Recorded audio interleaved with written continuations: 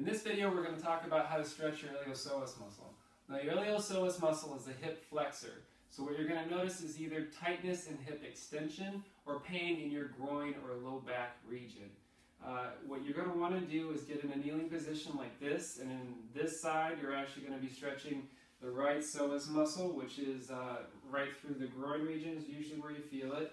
You're going to want to bring this leg inwards a little bit, and then you're going to lean forward, keeping your back straight and kind of towards that opposite side.